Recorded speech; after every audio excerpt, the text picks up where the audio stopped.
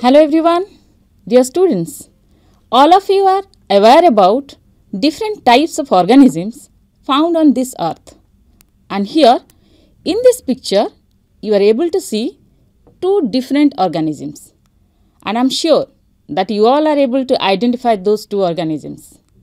One is one unicellular organism, that is amoeba, and the second one is one multicellular organism, that is human being. But can you say that what is the difference between this unicellular and multicellular organisms with respect to their functions? Let us find out. In unicellular organism, a single cell performs all the activities like nutrition, respiration, transportation and excretion. But in multicellular organisms, specialized cells perform specific functions, and those specialized cells combine together to form tissues. Tissues again combine together to form organ, and organ again together to form organ system, and at last organism. So let us find out what is a tissue. Look here, a tissue is nothing but a group of cells that are similar in structure and work together to achieve a particular function. And you know, plants are made up of tissues. Animals are also made up of tissues. But are the plants and animals made up of similar kind of tissues? A plant is stationary. It cannot move. It is fixed. But one animal moves from one place to another in search of food, in search of partner. So definitely the tissues of the plants and animals vary from each other. Let us see how. Usually plants have supportive and dead tissues. I already said that plants are fixed. They cannot move. That's why they need more support. That's why a plant has usually 80% of dead tissues. But animals move from one place to another, and they are having most of the tissues are living. But some tissues are dead. Now for example, in our body only the nail tissue is dead, only the hair tissue is dead. Okay. So this is the first difference between plant tissue and animal tissue. Now let us see the second difference. In plant, the growth is unlimited. Now for example, a plant grows till its death. What happens? A branch is cut, again it grows. But an animal, growth happens up to a certain age. After that, there are no growth at all. So we say growth is limited in animals, but growth is unlimited in plants. And here, in this lesson, we are going to discuss about plant tissue only. So dear students, before learning about the plant tissue, I would like to suggest you to conduct an activity at your home only.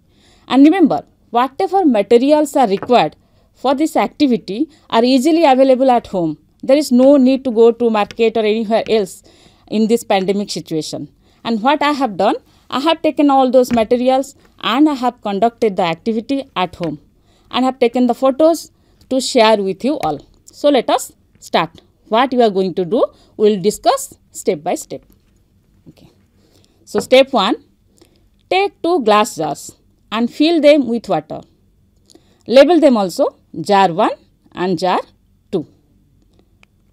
Step 2, take 2 onions and place one on each jar. Look at the picture as it is shown. In the same way you are going to put. Now let us go for step 3. You know, once the onion bulbs are put in the jar, definitely the roots will come out from those onions after few days. So observe the roots of the onion in both the jar for few days. Okay. And in step 4, what you are going to do, you have to maintain a record. On the day 1, you need to measure the length of the onion root. In day 2, day 3, day 4, like that. Now, in step 5, do one thing. Cut the root tip of the onion root of jar 2 only, not jar 1. And only the tip of the onion root should be cut, not all the roots. Remember, only the tip of the onion roots should be cut, not whole root. And again, you place them in the respective jars and observe the growth of the roots in both jars and measure the length. Look here, picture, like in the same way you have to do. Now listen, this is my experiment or my observation.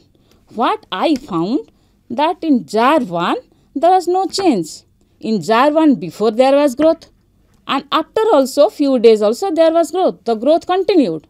But in jar 2, after cutting the root tip of the onion, there was no growth at all. It remained as it is. This is the result. Now look.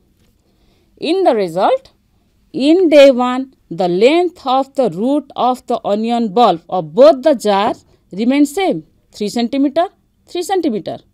In day 2, again 3.5 cm, 3.5 cm. Again, in day 3, 4 cm and 4 cm. But what we did, we removed the tip of the onion bulb on day 4 and only of jar 2, not of jar 1. Then what was the result or observation?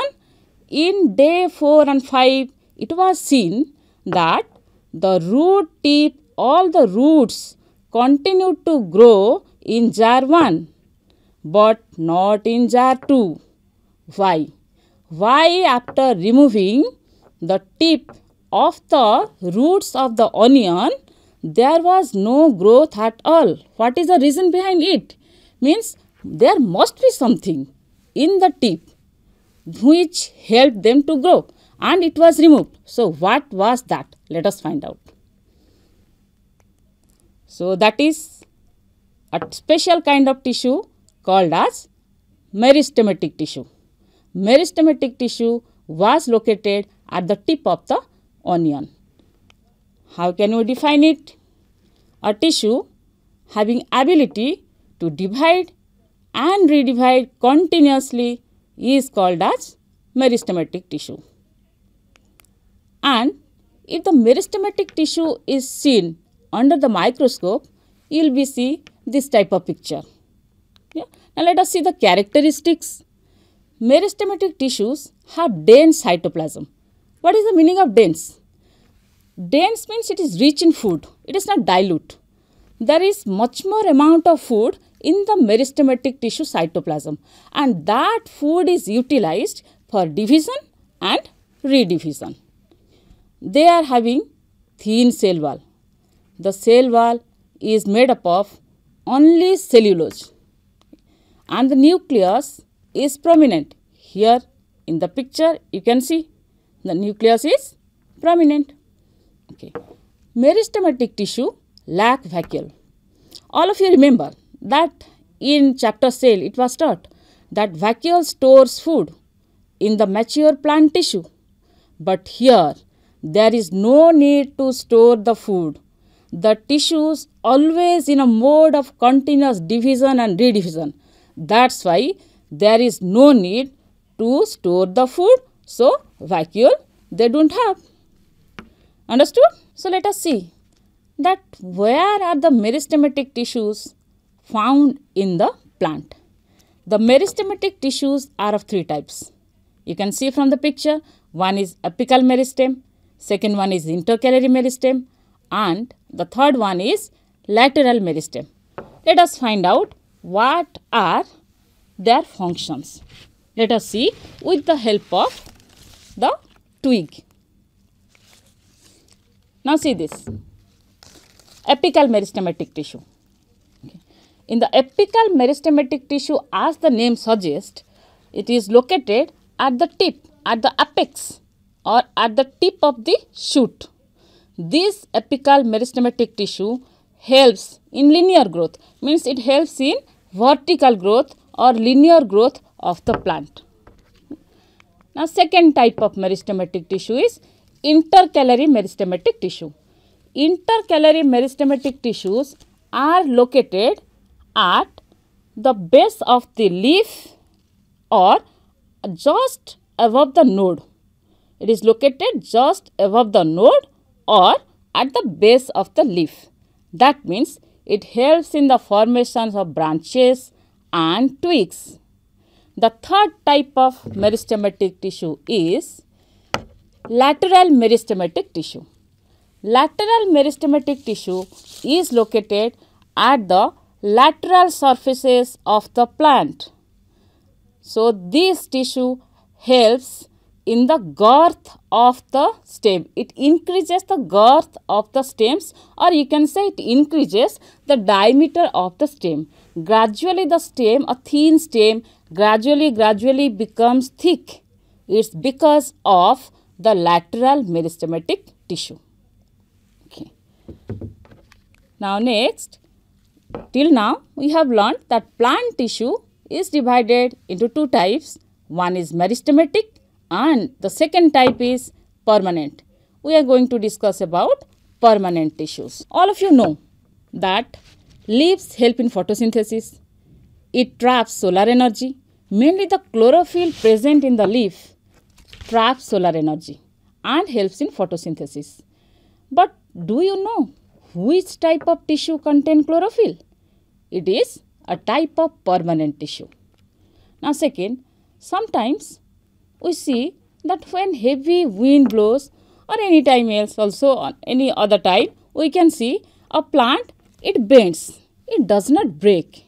Why? So, which tissue helps the plants to bend instead of breaking? It is also a type of permanent tissues. And all of you know that the roots absorb water and mineral, but all the parts of the plant, they need water and mineral to sustain. The leaves prepare the food, but all the parts of the plant, they need the food. So, which tissue helps in the transportation of food and water in the plant? So, it's nothing but the permanent tissues. And those permanent tissues are of two types. And what happens? Those tissues have lost the ability to grow and to divide. They have developed from the meristematic tissue only. Meristematic tissues have the ability to divide and redivide, but permanent tissues have lost the ability to divide and redivide. That is the major difference between meristematic and permanent. So, meristematic tissue gradually differentiate to form the permanent tissues. So, let us find out what are the different types of permanent tissues. So, one type of permanent tissue is simple and another type is called as complex. What is the meaning of simple and complex? Now, let us find out. You know that the cells combine together to form the tissue. But if the cells are of similar type, it's called as simple tissue. And if the cells are of different types, but origin is same, remember the origin is same. If the cells are of different types, then it's called as complex permanent tissue. Simple permanent tissue is divided into parenchyma, collenchyma and sclerenchyma. But complex permanent tissues are divided into xylem and phloem.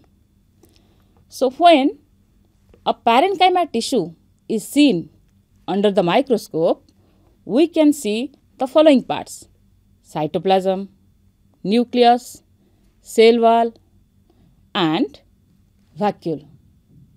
So, let us find out what are the characteristics of parenchyma tissue. Here the cell wall is thin and it is made up of cellulose. Second, the cells are living. It is clearly seen that the cells have cytoplasm, the cells have nuclei. So if the cell is having cytoplasm and nucleus, so definitely the cell is living. Third one, they may or may not have intercellular spaces. It varies from plant to plant. You can see in the picture, a type of permanent or parenchyma tissue is shown having intercellular spaces. And in the first picture, there is no intercellular spaces at all. So, though they may or may not have intercellular spaces. Okay. Let us find out what are the different types of parenchyma on the basis of location and on the basis of function. Now, look at the picture. You can see that the leaves, they help in photosynthesis, all of you know. So, what are the tissues which are found in the leaf which help in photosynthesis? In order to know that, we have to know the internal structure of a leaf. Now, look here, a leaf is having two surfaces. One surface is called as upper surface, which is usually dark green in color, or we can say it is called as ventral surface, and the lower surface, which is usually pale green in color, it's called as dorsal surface. Why the ventral surface is dark green in color? Because to absorb the solar energy. And if the thin slice of the leaf is taken and it is observed under the microscope, you can see different types of cells under the microscope. Now look here, only concentrate on palisade mesophyll and spongy mesophyll. The palisade mesophyll, it looks green here as because they contain chloroplast, and spongy mesophyll also they contain chloroplast. But what is the difference? Palisade mesophyll are tightly packed and long. Spongy mesophyll are loosely packed and those are circular in nature, but both are parenchyma tissue. And you can say also, instead of palisade mesophyll, we can also say palisade parenchyma and spongy parenchyma. So here what you have learnt till now, that parenchyma having chlorophyll is called chlorenchyma, and they perform photosynthesis. So this chlorenchyma tissue is located in the green leaves and in young stem. Okay. So students, sometimes I think, and also my students think, that why do some aquatic plants float? Not all the aquatic plants, only some. Why do they float? Let us find out why. Yes, so definitely they have a special type of parenchyma tissue called as erenchyma. As the name suggests or the name says, that these type of tissues have lots of air cavities. You can see the picture of the stem of lotus is taken, which is commonly called as kalamkakri, and that stem is having lots of air spaces, and if it is seen under the microscope, you can see the air cavities very clearly. So what are the characteristics of the erenchyma tissue? So the tissues having large air cavities are called as erenchyma. It is a type of parenchyma tissue, and it provides buoyancy, means it helps the plants to float in water. And third, it is mainly located in aquatic plants. Let us come to the third type of parenchyma tissue, and it's called as storage parenchyma. Again, as the name suggests, it stores the food. So what it stores? In the legumes, it stores the protein. In beetroot, it stores the food. In the grains, for example in rice, in wheat, in maize, it stores starch. Not only food, it also stores water, and in xerophytic and succulents. So let us find out what are the characteristics of this storage parenchyma tissue. So these cells are chlorophyll free. They do not have any chlorophyll. Point number 2, they store water in succulent plants and in xerophytic plants. They also store starch grains, protein and lipid in different food particles. Okay. Now, sometimes a question comes to our mind that why does a plant bend when strong wind blows? Why the plants do not break? They bend only. Again they come back to their own position. So definitely it's because of a tissue called as collenchyma. The collenchyma tissue is mainly found in the herbaceous plant and in the margin of the leaves and the petiole of the leaves. Margin and petiole of the leaves. If we see the collenchyma tissue under the microscope, we can see cell wall, protoplasm, vacuole. But what is the difference between parenchyma and collenchyma? Let us find out how they are different from each other. So look here. The cells are thickened at the angle or corner only, and it is because of the deposition of pectin.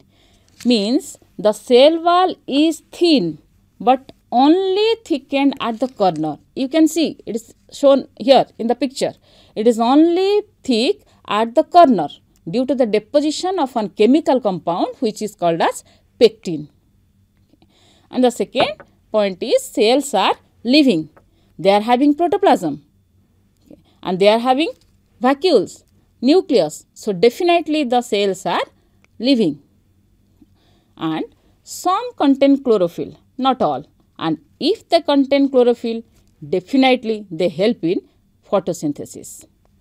But the major function of the collenchyma is to provide elasticity and flexibility. Also, it provides mechanical strength.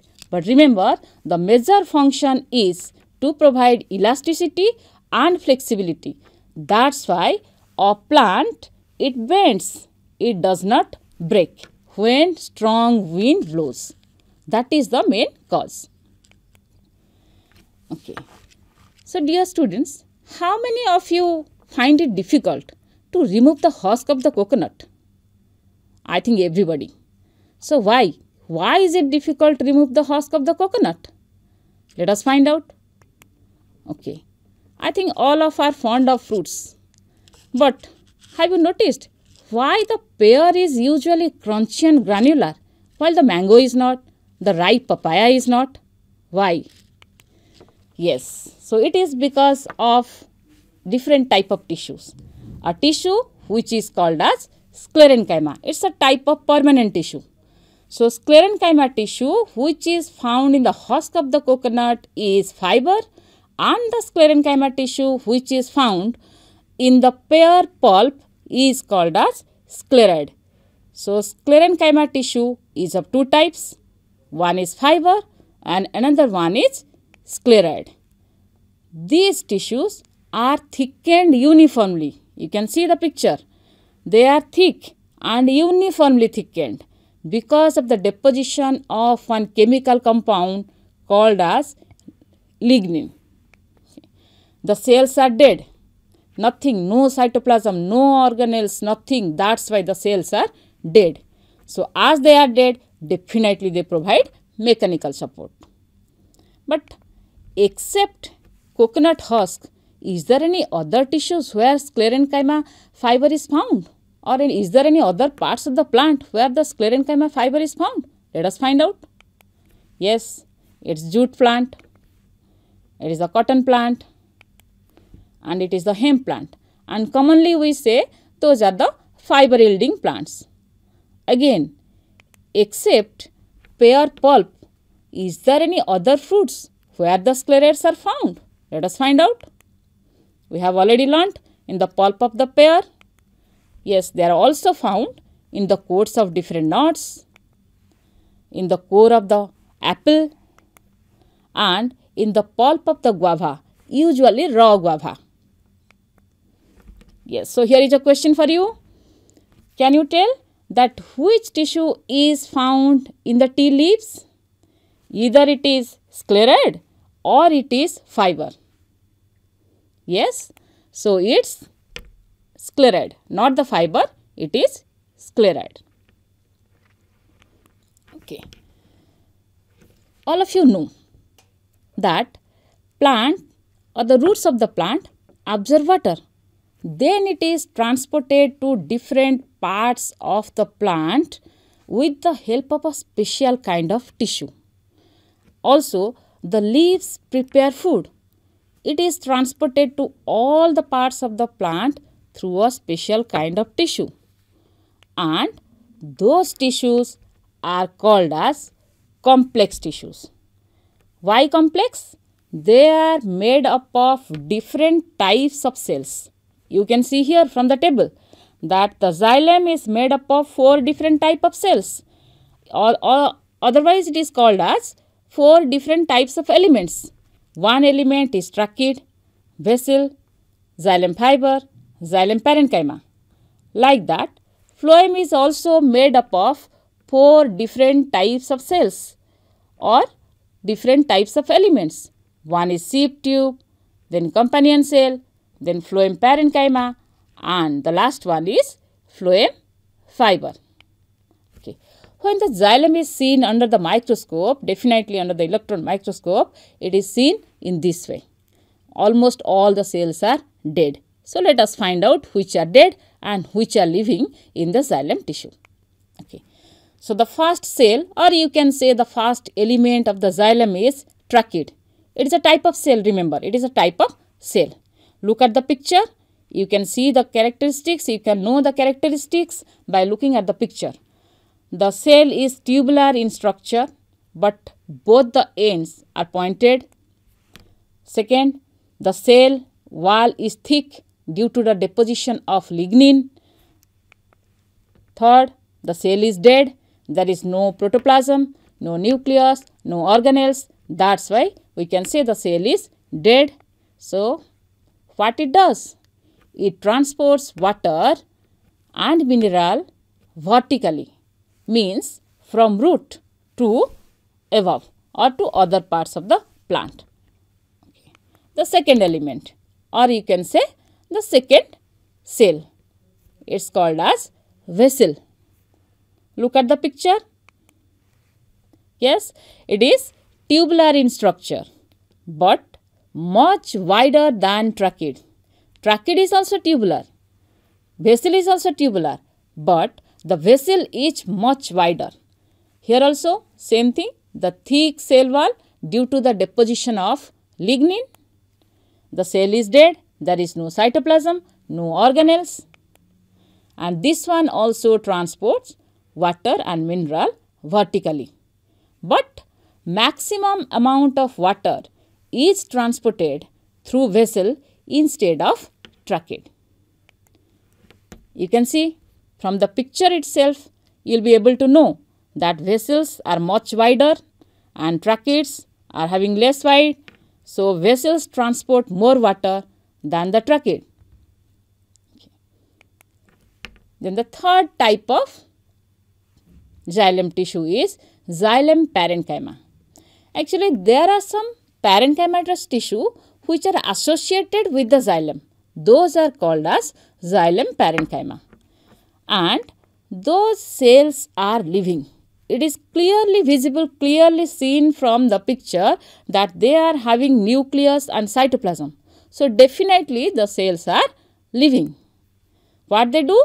They only store food.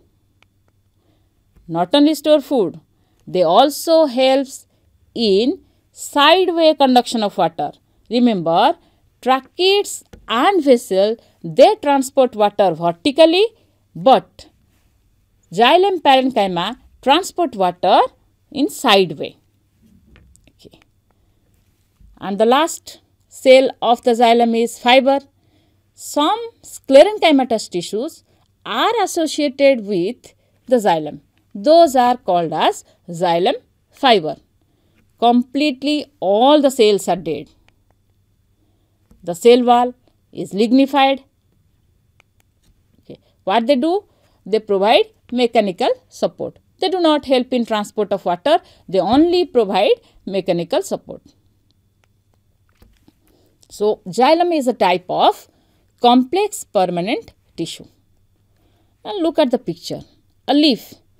Leaf prepares the food, but that food is transported to each and every part. It is transported to the branches and also to the roots. So, which tissue helps? It's a tissue known as phloem. Okay. The phloem tissue is seen in this way under the microscope. So, as already said, phloem is made up of 4 different types of cells or 4 different types of elements. So, those elements are companion cell 1, sieve tube cell 2, phloem fiber 3 and phloem parenchyma 4. Okay. So, let us see sieve tube and companion cell. So, look at the picture.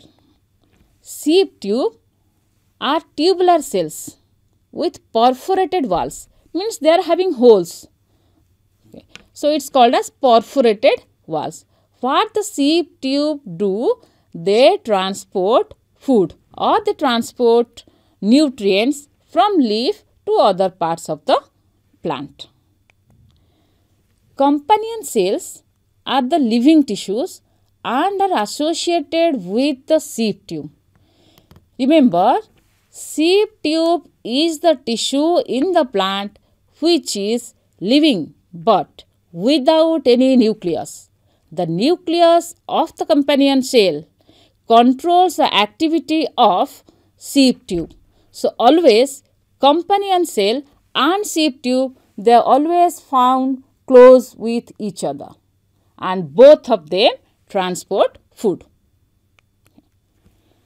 The next type of phloem tissue is phloem parenchyma. It stores food. It is a cell. Phloem parenchyma is a cell of the phloem tissue. It stores food. And the last one is phloem fiber, which is dead and provides mechanical support. Okay. So, there are tissues. Tissues combine together to form the tissue system. In plants also, tissues combine together to form the tissue system. So, these tissue systems are of 3 types. One is epidermal tissue system, second one is ground tissue system, and the third one is vascular tissue system. We will discuss about epidermal tissue system. Means what are the parts which are coming under epidermal tissue system and what they do. Let us find out. Yes. So, look at the picture. In epidermal tissue system, you will find out the first part is epidermis. The epidermis is the outermost layer of the cells, or you can say it may be single, it may be multi-layered. In the picture you can see it may be single, in the picture it is shown only one layer, but in some plants it is multi-layered, or you can say it is many-layered. Okay. From the picture you can see that there are no intercellular spaces. They are tightly arranged, they are compactly arranged. What they do? They provide protection. Means they provide protection from the external environment, from the algae, from the fungi, from the microbes, and provide protection to the underlying tissues. Yes. The second part of the epidermal tissue system is cuticle. It is not found in each and every parts of the plant. It is only found in the xerophytic plants, and it is a waxy layer. That waxy layer is made up of a chemical, it is called as cutin. That's why the structure is called as cuticle. So, as it is waxy, it prevents water loss. Desert plants need to store water.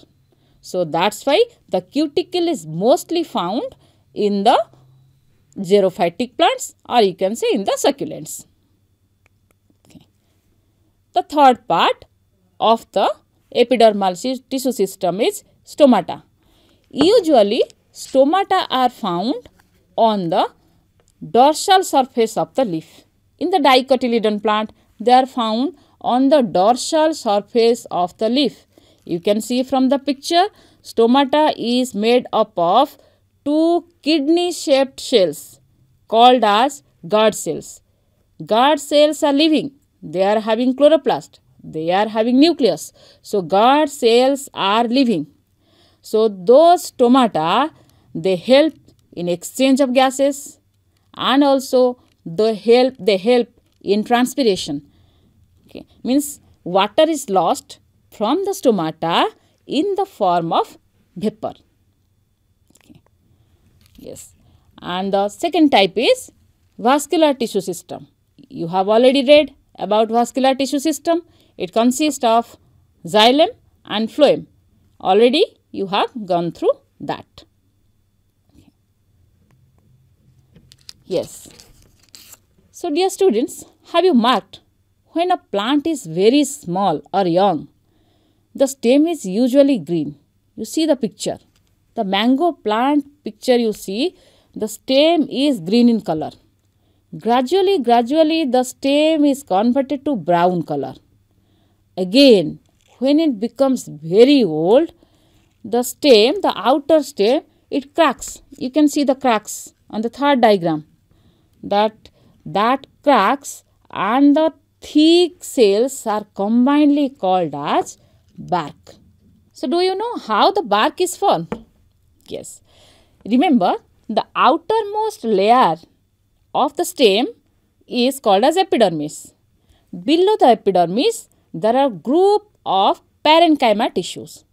But in between the parenchyma tissue, there are some specific cells called as core cambium or called as meristematic cells. Or you can say there are some patches of meristematic tissue in between the parenchymatous tissue. And you know that meristematic tissue continuously divide and redivide. So here also same thing happens. The core cambium or the meristematic tissue continuously divide and redivide, and they add cells towards outer side as well as towards inner side. As a result, the outer side cells, what they do, they gradually deposit one chemical substance. It's called as suberin.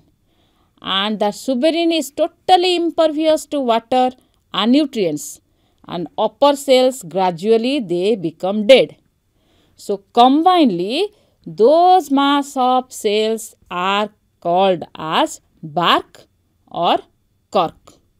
So cork and bark, how they help the plants? Let us see that how does the bark or cork help the plant?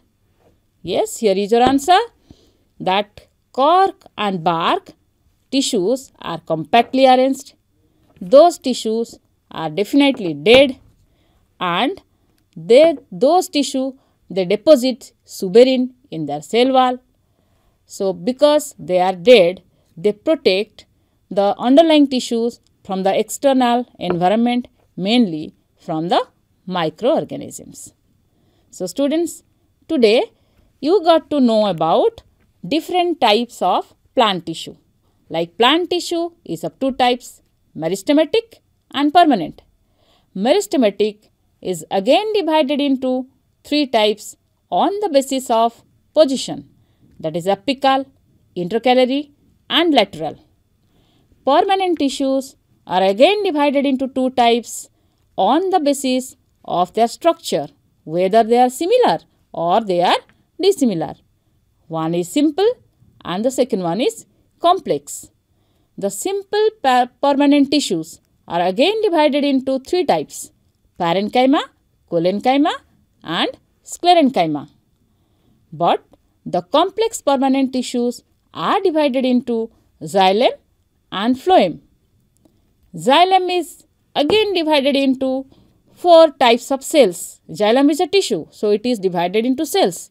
One is trachea, second is vessel, third one is xylem fiber, and the fourth one is xylem parenchyma. Like this, phloem complex permanent tissue is divided into four different types of cells. One is sieve element, second is companion cell, third one is fiber, and the fourth one is phloem parenchyma. So, let us revise. Look at the picture everyone. Carefully you see and identify the permanent tissue. In the first picture, the transverse section is given, and in the second picture, the longitudinal section is given. Carefully see and find out. So yes, the answer is collenchyma. It is the collenchyma tissue. The cell wall is thin but only thickened at the corner, at the angle, and due to deposition of pectin. Cells are living. That's why it's collenchyma. The peculiar characteristics of collenchyma is that the thickening is at the angle only. Okay, let us come to the second question. So, where are these tissues found? In the plant. Yes, so those are found in the petiole of the leaf and in the margin of the leaf. In most of the plants found, but mostly in the petiole of the leaf and margin of the leaves. Let us come to the third question. How does it help the plant when strong wind blows? Okay, you know that this tissue provides elasticity. So, when strong wind blows, the plants, they bend, they do not break because of the flexibility and elasticity. I think it is clear to everybody. So, thank you everyone.